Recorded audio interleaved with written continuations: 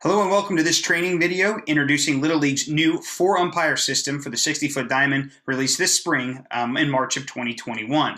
In this video, we'll outline the general principles and philosophies of this new system, and specifically here we'll take a look at the general philosophies, principles, and then ultimately really focus on the pre-pitch starting positions of U1, U2, and U3 in different situations. Let's go ahead and get started here. Let's first take a look at the general principles and philosophies that ground this system, and then secondly, we'll spend the majority of the time taking a look then at the pre-pitch starting positions of U1, U2, and U3.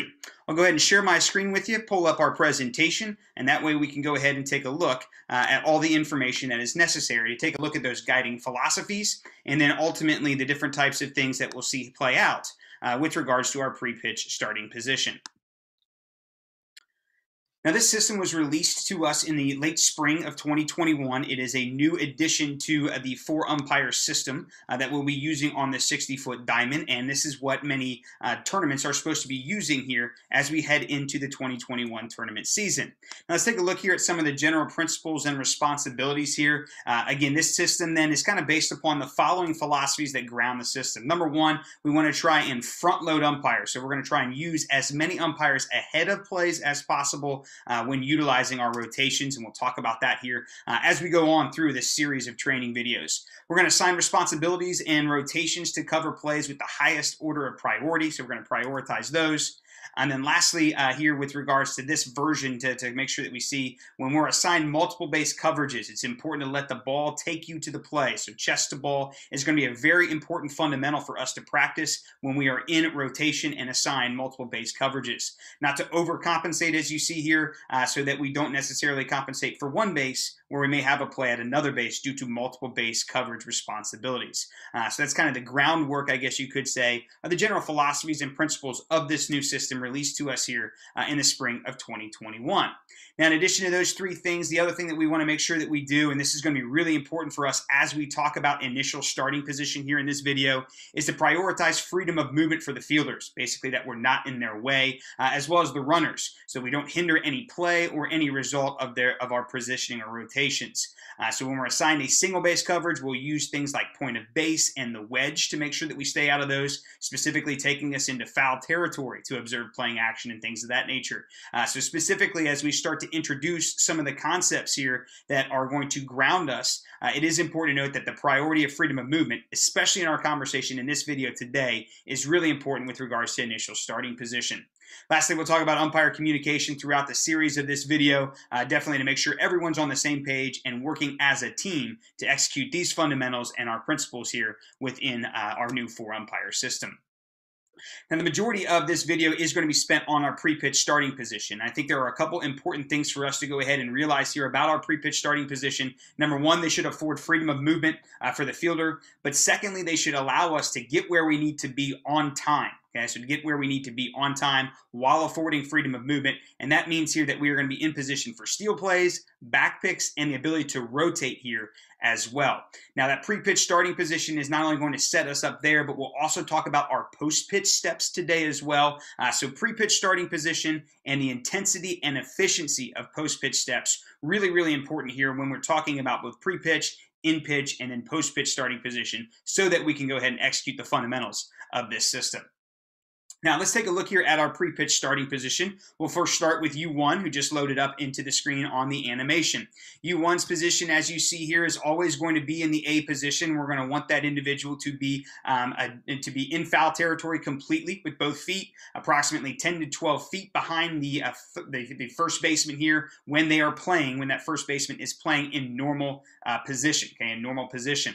As you see, if this fielder adjusts his or her position, we are going to adjust as well. If they move forward, we can move forward, never 10 to 12 feet, which is really only about 3 to 4 steps from the base. If they move deeper, then we still want to be about 1 step behind, but again, we don't necessarily want to be so deep where we have that 10 to 12 feet now. If the first baseman is playing, let's say, behind the base and like towards the dirt, we don't want to be super deep, 10 to 12 feet off of the first baseman in that instance, because then that could really affect our ability to rotate or cover our base in a back pick or something like that. So 10 to 12 feet at normal depth here, as you see here, never closer than 10 to 12 feet to the base. Again, that's approximately 3 to 4 steps. And again, that's all relative to the position of the first baseman. If they move up, we're going to move up. If they move back, we're still going to move back, but at the same time, we're not going to be as deep off the position of the first baseman. And again, that is the initial starting position for U1. Now, U2 is given a little bit more freedom than U1 is actually given. And as you see here, we're not going to use the same positioning as we would in a two-umpire system.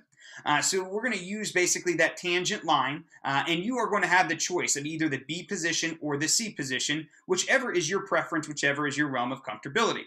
Now, today through this video, as we talk about initial starting positions and as we talk through a variety of these videos, it's important to kind of think about things here as to where exactly you feel is best for you. Is it the B position or is it more of the C position here as U2?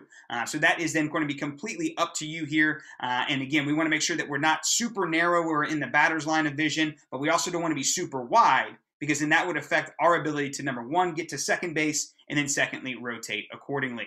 We also don't want to be super deep. A lot of times we'll talk about being on the dirt so we don't have to overcome the lip. So we want to be either one step off the dirt or at least on the dirt here, a shoulder square to the release point of the pitcher to the plate here. And as you see, both B and C, kind of up to you as U2 to determine situationally which one you would rather use. Now, again, B or C is determined by situation and preference. And again, our goal here, as we talk about things here today and in a lot of the other different videos here for us, are to consider a variety of different factors, present those to you, and then allow you to choose which is more comfortable for you, the B in certain situations or the C position in others. Move on to U3. U3's position as they come here in the animation, very similar to the first base umpire's positioning. Again, 10 to 12 feet off the fielder, about 3 to 4 steps off the third baseman here, playing at normal depth. Again, if the third baseman moves back, we don't necessarily need to move back because, again, that's going to affect our ability to rotate or cover our base, but we still need to be at least one step behind. And we made that point as U1 as well. We want to be, even if the first or third baseman is playing deep, we want to be at least one step behind. That way we're affording that freedom of movement that we mentioned earlier here in the video so far.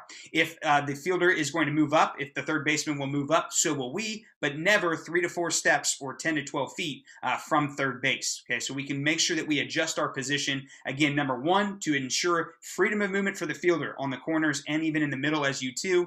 And then again, we want to make sure that our pre-pitch starting position ensures that we can cover our base on time, and that secondly, we can rotate on time as well. And that's why our depth is so important here. Now, I've got a little bit of a video clip here, a variety of different video clips to kind of show some initial starting positions and to present us with some ideas to think about and consider here when we're considering our initial pre-pitch starting positions. So our first clip here with regards to these starting positions takes a look at a situation here with no runners on base. And if you take a look here, we've got great demonstration here of the fundamentals.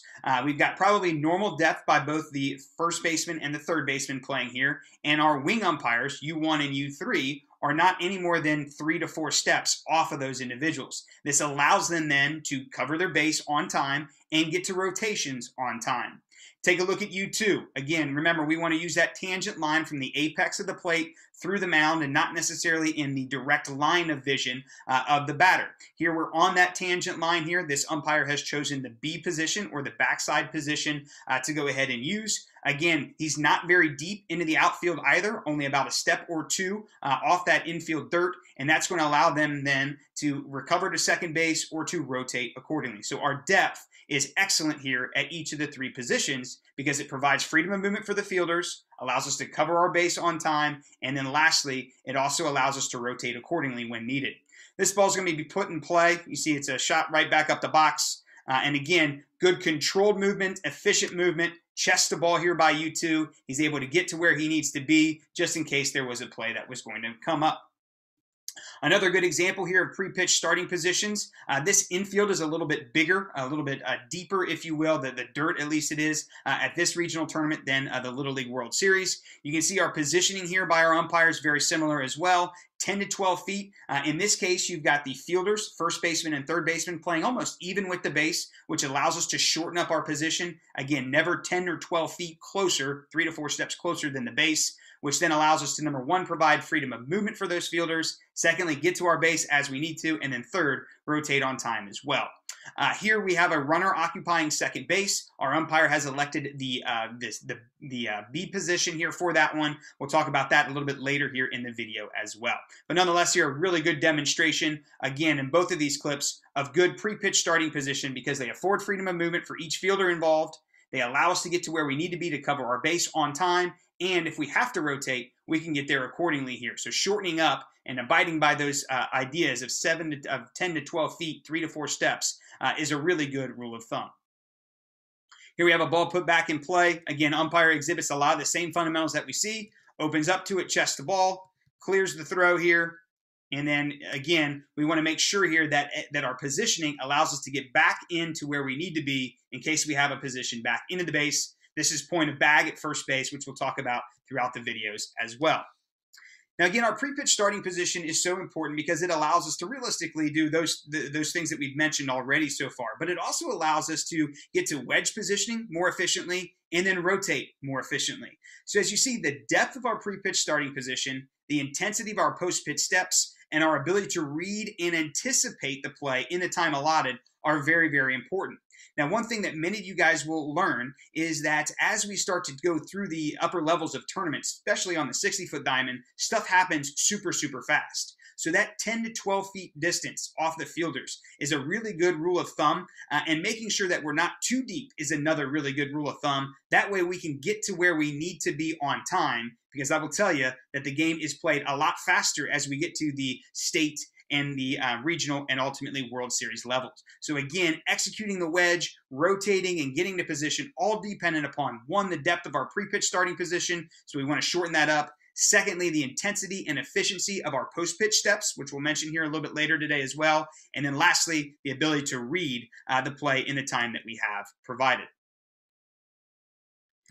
Now, finding the wedge here, okay, and ultimately, subsequent plays, again, dependent upon our pre-pitch starting position, which is the theme. So remember, we don't want to be super deep. Now, the umpire here in this clip is a little bit deeper than we would typically probably like. And as a result here, our angle is a little bit more challenging. You can see here that the angle on this steal play by U2 puts the fielder in position or in between the umpire and the runner. So the depth of our pre-pitch starting position can affect how well we actually see our play. Again here, this umpire in this clip is positioned straight up the middle. And if you remember, we want to avoid this when U2 is. But again, this umpire has to take 4 or 5 steps to get in position. Again, the depth of our starting position then is going to determine how well we can see and position for plays. And obviously, the deeper we start, the more ground we will have to cover. So we want to make sure that we shorten that up. Again, 10 to 12 feet or 3 to 4 steps is ultimately what we've been looking at on the corners. And then we can even shorten up or narrow that up a little bit here in the middle as U2 in either the B or C position. Now, again, we want to make sure that our post-pitch steps are efficient. And if we start closer, that allows us then to take fewer steps, which gives us greater viewing angle into the play, especially when using the wedge. So again, if you take a look at this play, we've got to take a variety of ginger steps here, and ultimately, again, we have an obstructed view. We have the runner, in this case, in between the umpire and the tag attempt.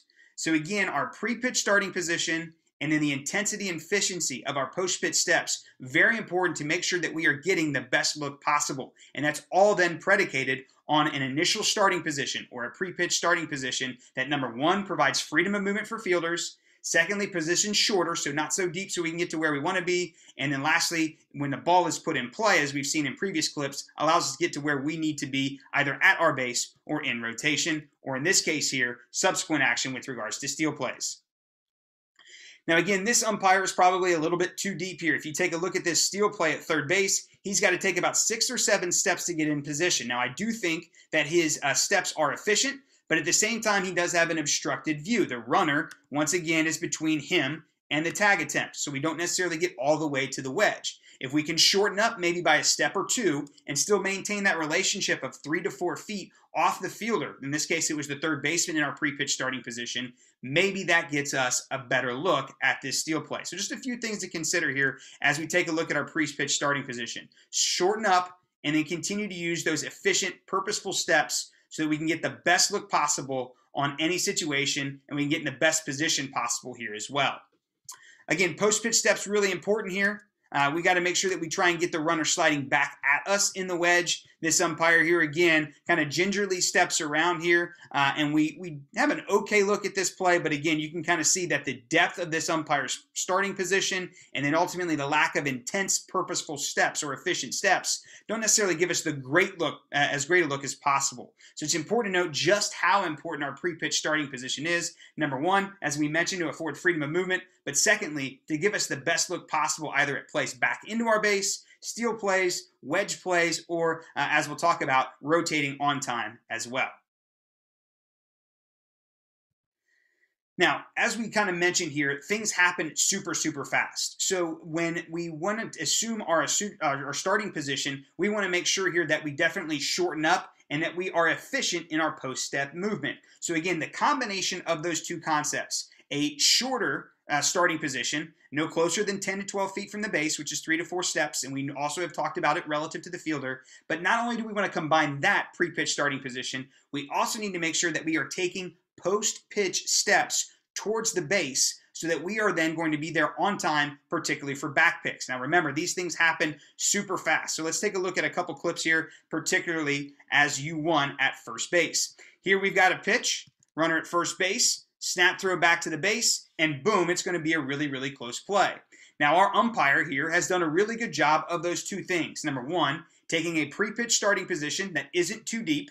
And then secondly, he's done a great job of taking his post-pitch steps. And that's why he's able to get a pretty good look here at this call. Okay, if we take a look at his pre-pitch starting position here, he's probably parallel with the fielder, probably needs to be about another step or two back. But as you can see here, he starts to move with the fielder, which is really, really important because that is what gives him then the best look at this wedge look here on this play back into first base. A good look here across the diamond at this. Again, we want to try and see our umpire's head and eyes in between the tag and the runner. And as you can see here, that is going to be incumbent or dependent upon pre-pitch starting position, and then secondly, the intensity and focus of our post-pitch steps, the efficiency of our post-pitch steps to get our head and eyes right down through here. We should probably see him about a step down a little bit more here. Nonetheless, a pretty good position. I do think he gets as far as this play allows him to get. Another look here at the importance of a good starting position and post-pitch steps as U1 with a back pick into first base. Here again is a back pick. And again, same umpire. This time he gets a little bit low side on this one. But again, a very quickly developing play. Again, take a look at his pre-pitch starting position. Probably could be exactly where he needs to be. I think he's in a good place, maybe a step back. But nonetheless here, we've got post-pitch steps, which set him up to go ahead and get into the wedge. Remember, the wedge then that we want is his head and eyes in between the runner and the fielder. He's probably too low in this one. In this case, should probably be a little bit higher in this one. Again, goal is head and eyes in between the runner and the fielder with an unobstructed view. And then getting there is dependent upon the three things we talked about. Number one, your initial starting position. Secondly, your post-pitch steps. And then third, your ability to read and then get into the wedge. Really close play, really quick developing play. Another back pick at U1 here. Another quick one coming in. And right here, a great look here by U1. Does a great job of those post-pitch steps and allows to see him down through the tag. Probably could be about a step off the line here. Probably toes on the grass line is where we would want to be in this case. I do think this umpire may be a little bit too close to this play, but nonetheless here, his head is in between the runner and the fielder. Probably just needs to be about another step or a step and a half back. Toes on the dirt or toes on the grass line would probably be an ideal position here for this umpire. Now again, all those are really important here. Pre-pitch starting position, post-pitch steps, and your ability then to read and get into position. We'll go across the diamond here to third base because the same principles will go ahead and apply. Again, things happen really, really fast. Let's first start with some steal plays at third base. Here on this steal play, as the runner goes, we've got to do the same things. So from our initial starting position, that's got to allow us to get to a spot where we can go ahead and wedge up and get our head and eyes in between the runner and the fielder. And this umpire does a great job of those things. So initial starting position can't be too deep. Secondly, his post-pitch steps have to be purposeful, efficient, and aggressive. And then lastly, he's got to read the play to get into the wedge. And he's able to do that here on this steal play. Another great example here of a steal play. initial starting position can't be too deep because it's got to allow us time to get to where we need to be. Secondly, post-pitch steps are important. And then lastly here, we got to read to get into the wedge. Here we have a delayed steal. Getting back to the base here. Umpire does a good job here of those post-pitch steps. They're efficient and intense and aggressive. They're able to get his head and eyes in between the fielder and the runner. Right there we see it. And we've got a good position then for this steal play. Same is true for back picks and steal plays. They're all going to happen very quickly. So initial starting position, post-pitch steps, and then your reads. Very important here to try and keep your head and eyes in between the runner and the fielder to get you the best look possible. Now again, for these back picks and these steal plays, closer starting position here, never more than 3 to 4 steps from the base. But again, we're going to judge that off the fielder. And then we want to take intense, efficient, and aggressive post-pitch steps. That way we can make the right reads and use the wedge. Here we have a back pick at third base. Again, happens super fast. And again, our umpire is able to react in the time it takes us to see this throw come back all the way down. Again, great look here because the umpire has assumed a shorter starting position, great post-pitch steps, and here he read the play. Head and eyes are between them, the runner and the fielder. Toes are about on the grass line, which is exactly where we want to be. A great look here by this umpire. Great job here of initial starting position at pre-pitch, making adjustments here with our aggressive post-pitch steps, and then reading the play to find the wedge. Here's another good look here at an initial starting position, which allows us to do all those things. This umpire here has done a really good job of being 3 to 4 steps off the third baseman at normal depth. And this is going to allow him then to read the play and then get in position for back picks here at the base. And then again, you can see him working the wedge. He's got his head and eyes in between the runner and the fielder as we have this back pick back into the base or this play back into the base. And again, a little bit more timing in this one. But again, our ability to get to where we need to be, whether it's a back pick or in rotation, is dependent upon our initial starting position, our pre-pitch starting position, our efficiency of our post-pitch steps, and then our ability to read in the time that we have within the play. Now, U2 is a little bit different. Now, we know that we've kind of got some general guidelines and things like that with U1 and U3, and they make more sense here. But with U2, you've got some liberty to make decisions based upon what you feel is in your best interest as U2 or as U2 to position. Now, remember, you can use either the B or C position. And what I want to do here now is kind of present some ideas to you so that you can determine whether or not the B or the C position is more effective or more appropriate for you in certain situations. Now, again, our keys are going to remain the same. We still have to provide we still have to afford freedom of movement for our fielders. And the depth of our pre-pitch starting position has got to allow us to get into position, whether in rotation or to our base. So we've still got to make sure that we apply those same fundamentals that we've already talked about here as U1 and U3. Let's take a look at this at U2.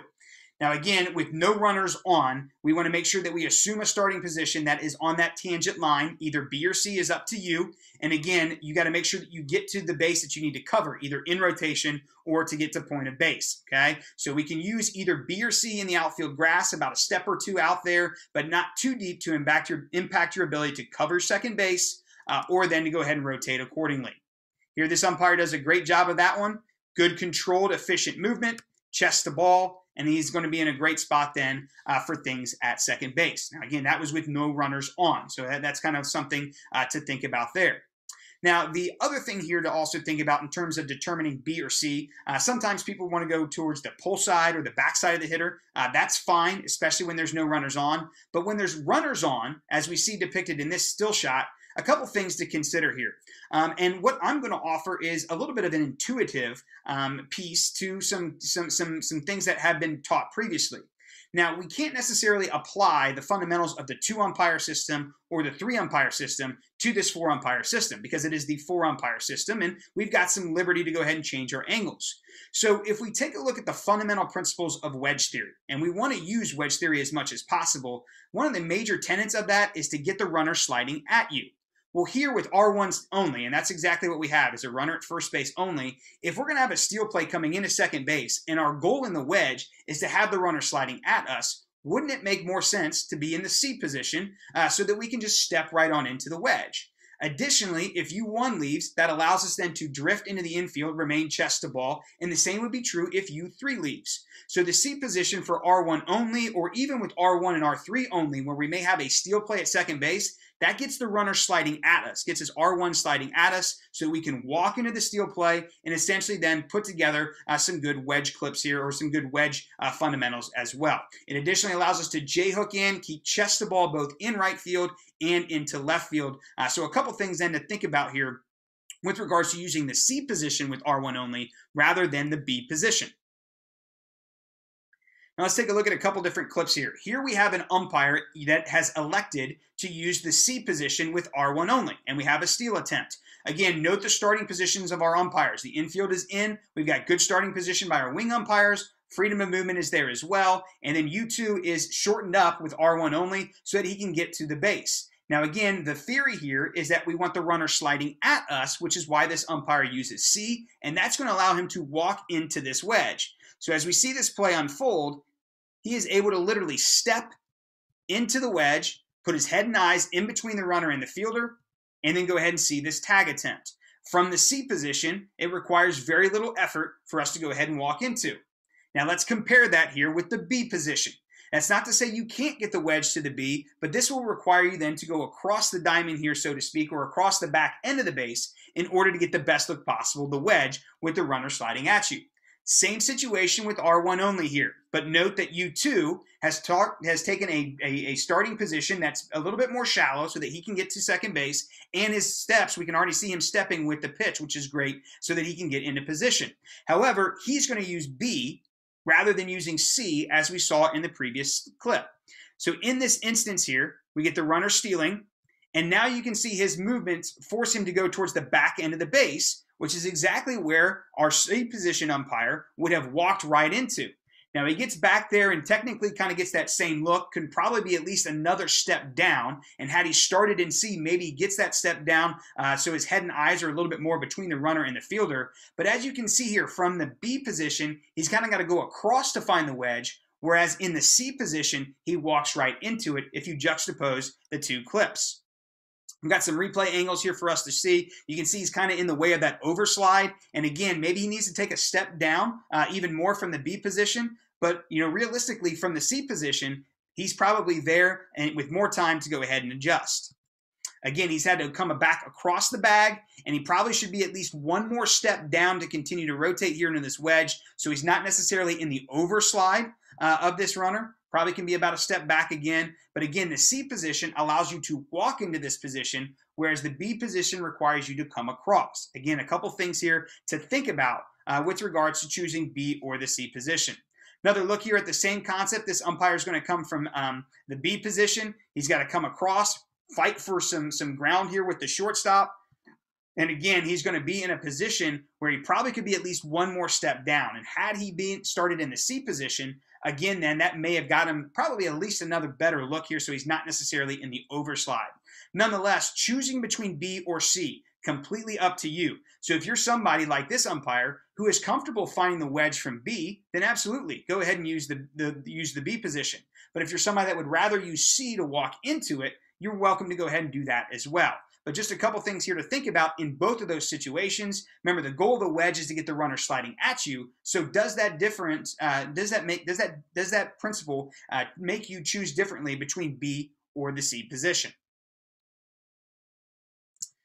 Now, the same would be true here for back picks at second base. So the concept of choosing B or C that we've gone through so far has all been relative to the fact that we have a steal play coming into second base. Let's talk about back picks here now.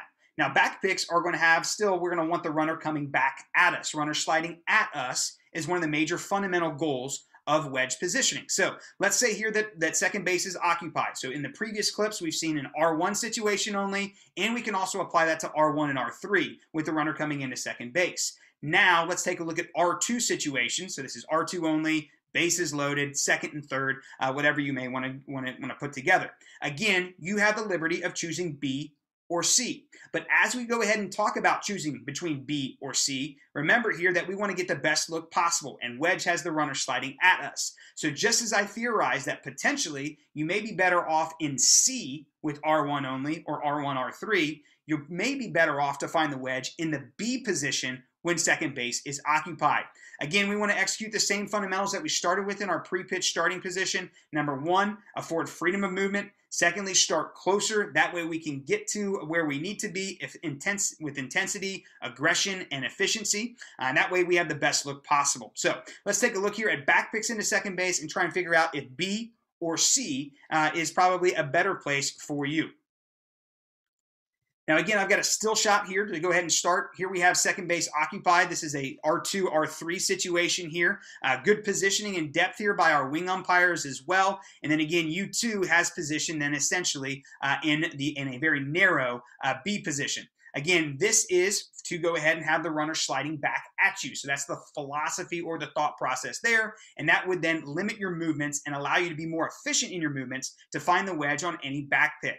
So where we talked about the C position, anytime you have R1 or R1 and R3, anytime second base is occupied, potentially consider using the B position rather than what has been traditionally taught, which has been the C position. Again, the B position here with R2 occupied gets that runner sliding back at you. If you have a play back into second base, it allows you to walk into that back pick. And then again, if U3 leaves, you got chest to ball and have both those runners in front of you. You've got multiple runners in front of you as you move to second and third in what would be our fill rotation. Or if U1 leaves and you've got a fill, then you can just pivot back in here too, and you've got both chest to ball and both runners in front of you as well. So let's think here about the B position here over the C position potentially with second base occupied. Take a look here at this clip that we're going to go ahead and take a look at. Here we have an R2 only situation, and we have a back pick back into second base. Again, things happen very quickly. So starting in the B position here allows our umpire to walk right into the wedge. Now, yes, he's still got to fight for some position here with the second baseman, and we're going to be there to fight there for quite a bit. We just have to have conversations and talk with our fielders. But nonetheless, our goal is to get as quick as possible to our point to get head and eyes in between the tag and the runner. We don't want the runner to be between us. We don't want the fielder to be between us and the tag attempt. And again, what's important to note here is that our pre-pitch starting position in selecting B allows us to walk into this angle, whereas if we were in C, we would have to kind of come around to the back side. If we stayed in C over here, the runner would be between us and the tag attempt, potentially allowing us to get straight lined.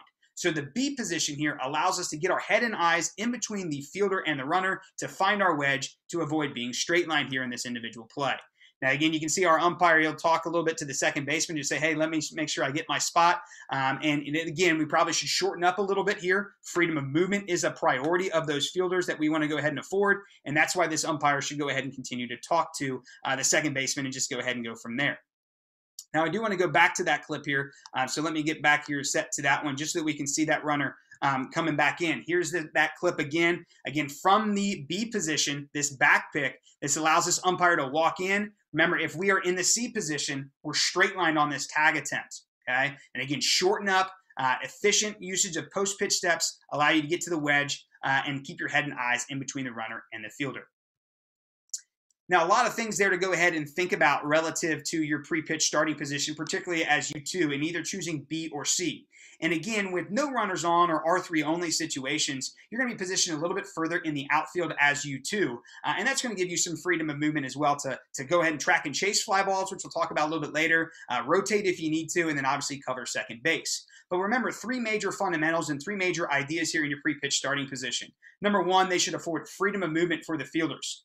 Secondly, here, we want to make sure that that starting position allows us to get us where we need to be. And then we want to make sure our post-pitch steps and our reads allow us then to take advantage of the time that we have allotted to get in position. That'll do it for this episode here of going through our new 4-umpire system on the 60-foot diamond. We'll be back with more training videos here and breaking down the 4-umpire system later on.